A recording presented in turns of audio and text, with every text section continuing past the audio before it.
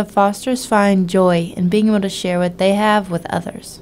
We really enjoy having people come. We really like to show off our farm. I mean, I'm 75 years old, and I grew up on the farm.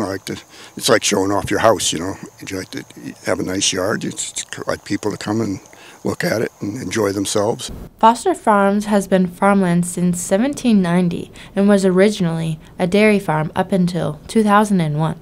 Originally, it was a dairy farm. Growing up, my dad had probably like 40, 50 cows that he was milking, and then he also raised a few chickens, sold the eggs.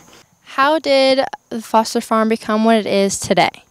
My brother and I took over the farm in 1985. We bought out my dad, and we were milking cows for a while, and then and South Windsor got very developed, and we were having a lot of trouble finding enough land for all the cows.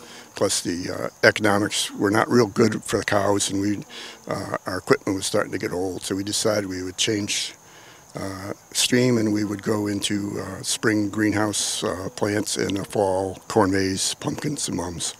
Several schools stop by and spend the day for active, hands-on field day experiences. We actually have a couple private schools that actually the whole grades 1 through 8 come spend a day here, do hay rides, play with the events and stuff. It's a fun day for most of the kids. We do have a corn pit that the kids love, which is like a sandbox. It's just filled with corn instead of sand.